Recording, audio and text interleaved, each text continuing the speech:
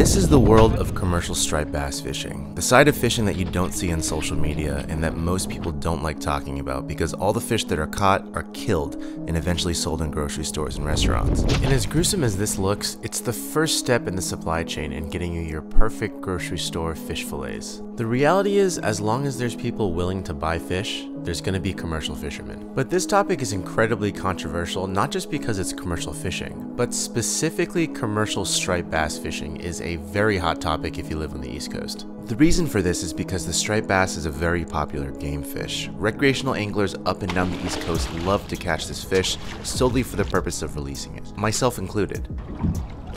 There it is.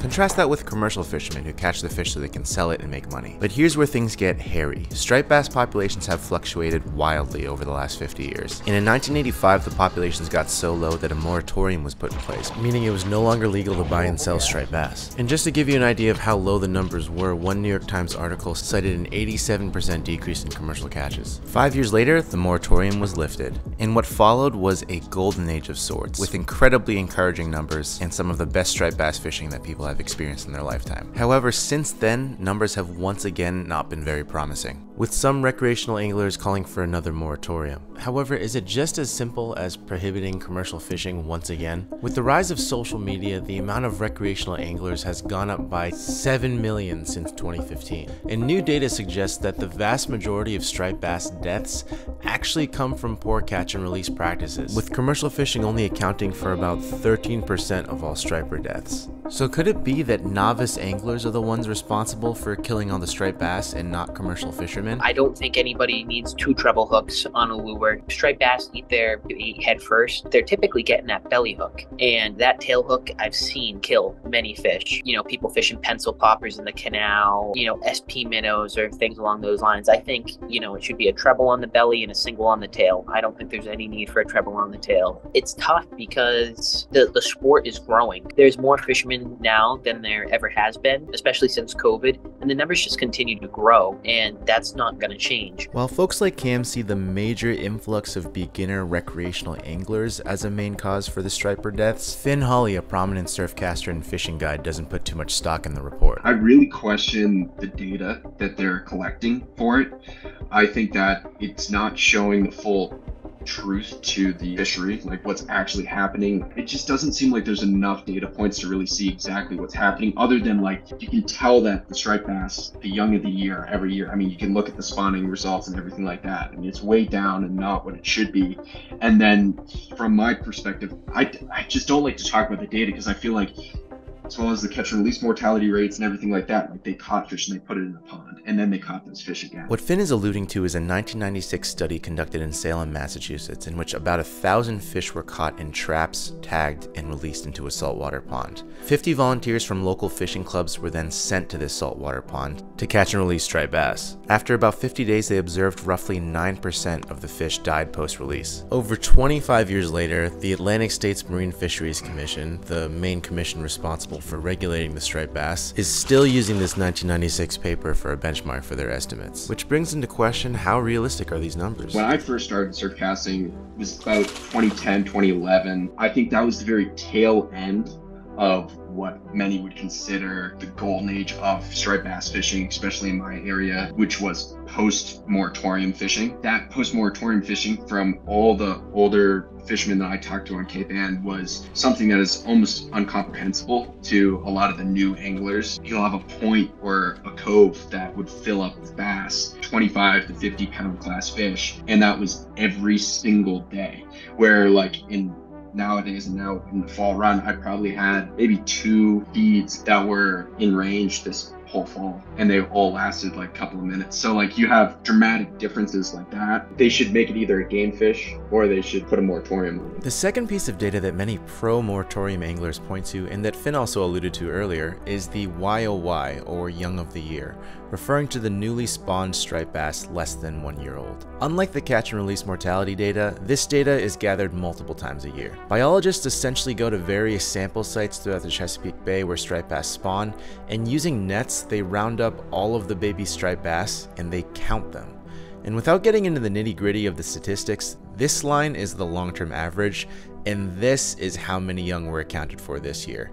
And things look bad in 2023. My name's Johnny Rigo, and I've been fishing recreationally since I was like 7, pretty much predominantly in Rhode Island. We can only keep 1 fish a day between 28 and 31 inches. And they preach about like, well, we do that because anything 31 and up is a breeder. We gotta let the breeders go, Whereas then I go out on Cam's boat and we see at least, 50, if not more boats doing the same exact thing, harvesting hundreds and hundreds of pounds of breeding striped bass right in the cooler. It's hard not to look at that and be like, well, there you go. There's thousands of pounds of breeding striper dead in one night. While the recreational rhetoric on the fishery has largely been doom and gloom, Cam Brulette, a third-generation commercial fisherman, has had a very different experience these last several years. I mean, these past 3 years, I want to say, these recent 3 years, is probably the best striped bass fishing I've seen, since I was a kid.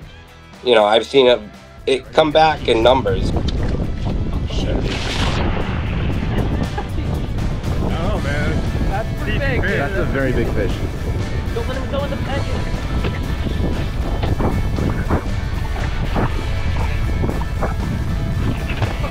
Go, baby. Big boy. We go out every weekend from the end of April to early June. We'll catch 50 striped bass a day, anywhere from, 26-inch bass to 40-pounders. Commercial-wise, I'm seeing the same thing. I'm seeing a pretty good bounce back in striped bass right now. Oh yeah, there we go. Yeah, that's a good fish.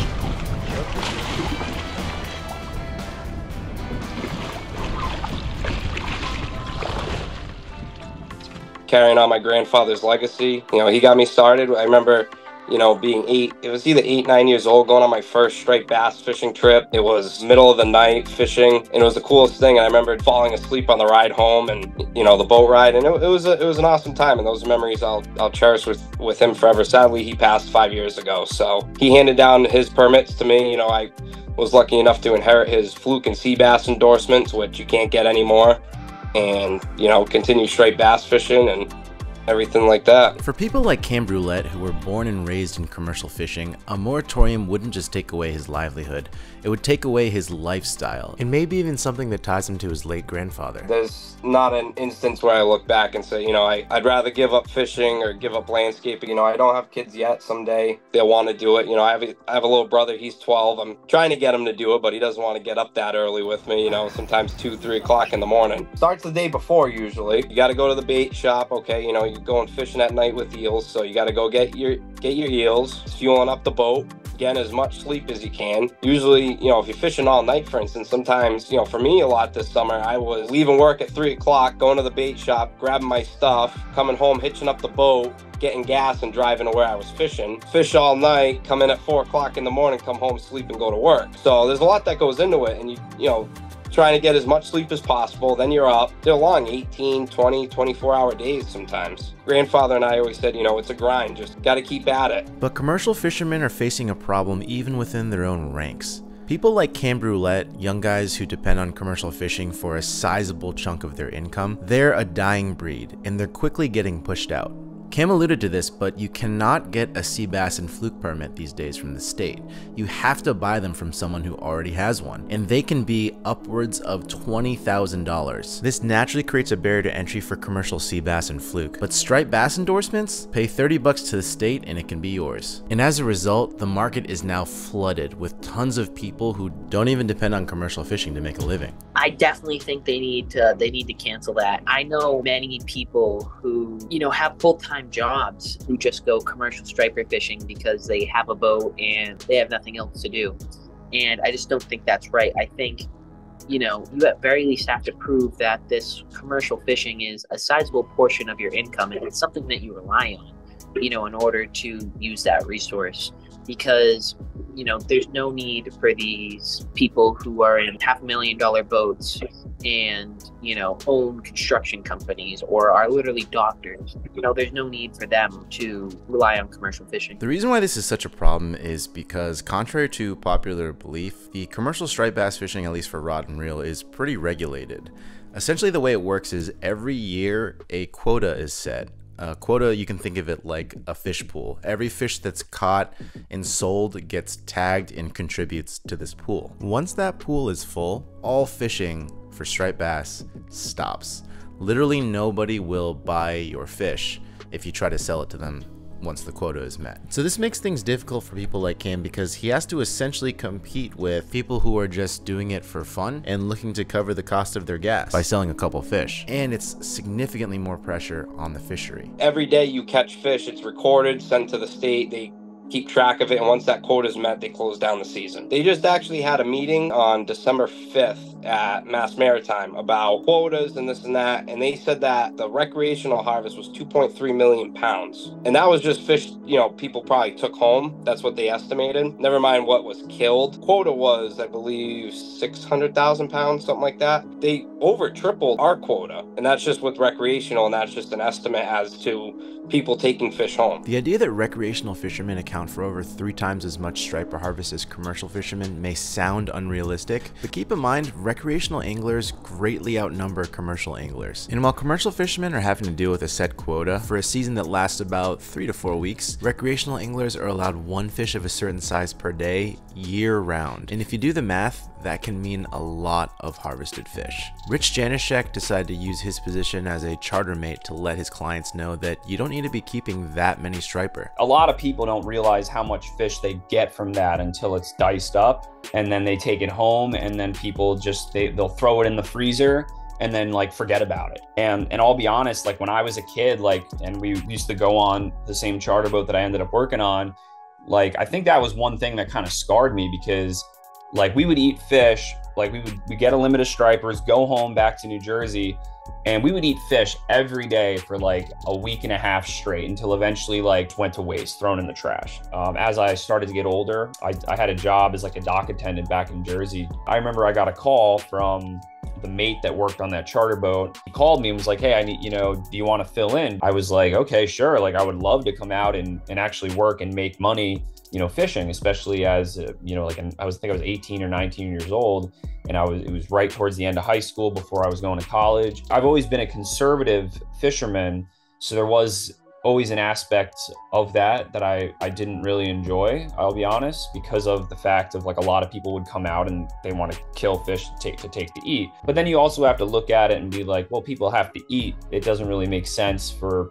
you know, say people to pay all that kind of money and then just go buy other stuff at a supermarket. I was probably kind of a weird mate. Like other than working as a mate, I would also find it my job to like educate people that were coming on these charters, because I've seen it happen many times before where customers would come out. I think when I started working for Captain Dave, it might have even been 2 a man at the time. So they could have even kept up at 12 if they had, you know, 6 people on board. So I would just be like, you know, this is how much meat you're going to get from 1 fish. You know, like we could just release this so it doesn't go to waste, because I was like, you know, if you don't eat this within a couple of days, it's going to go bad sitting in the fridge. So you're going to have to either freeze it with like a vacuum sealer, and then you can extend the life of it. And once I started educating people on that, then they would be like, wow, you know, I never thought about that. Like, you know, I think we only need a couple fish then, like a couple stripers, and then maybe we'll get a couple sea bass and a fluke. I tried to do the best I could to try and reduce the amount of pressure, especially on the striped bass, because I've, you know, loved striped bass. There's more fishermen and less fish to go around. So I do think the recreational harvest rules need to change to reflect that. Not everybody is going to be able to take home a fish every day with how many people I really get on the water now. On the commercial aspect, I do think we should go down to 10 fish just to try and lengthen out that season, as well as, you know, hopefully get a couple fishermen off the water that might not need to be on the water. You know, if you don't need 15 fish to get your limit, people might not be as motivated to chase that bite, sort of say. Maybe spread out the fleet a little bit. You know, I want to see my kids be able to do this someday, and, you know, we want to see this fishery last. I'll net fish, even if it's a keeper, but it's close. I'm like, you know, I want to get it in the boat safe, measure it. If it's not good, it's back in the water in 2 seconds, you know, swimming away. So take it easy on us, because we're doing our best to maintain this fishery as well, because we don't want to see it die, because we don't want to, see our livelihood go away. Nobody wants to kill, like, unnecessarily kill the fish and waste it as a resource. Or the best thing you can do is just do your best to release the fish and keep the fish healthy. And if everyone's just doing their best, then that's as good as you can really ask for. But again, people got to eat, people have to make a living. If certain people have been doing it for 40, 50, 60 years, like I've been filming for almost 10 years. So like add 20 more years of filming on top of that. And then all of a sudden someone says, hey, like, you can't film anymore and wants to take my cameras away, and then that's like my livelihood. That's how I'm making make money.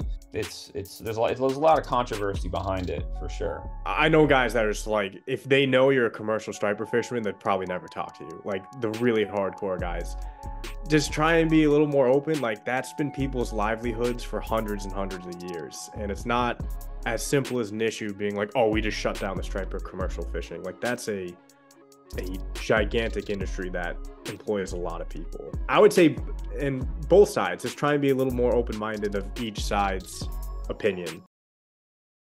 Really? Go to Best Buy. The YouTube algorithm thinks you might like these two videos, so feel free to check them out, or not.